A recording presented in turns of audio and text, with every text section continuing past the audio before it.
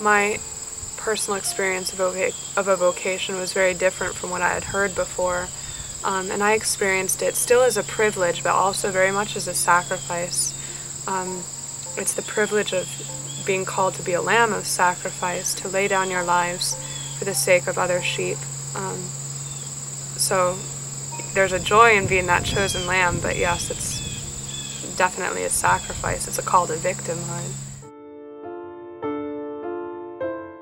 I think that courageous souls, souls on fire with love for our Eucharistic Lord, souls that want to help our Blessed Mother to bring this world, this country, back to God, that those are the souls that would want to come to this community, and souls of deep faith who can recognize the value of 7 hours a day before our Lord in the Eucharist, who can recognize the value of little acts done out of love for Jesus, being able to move the world, as the little flower talks about, just picking up a pin with love can save a soul.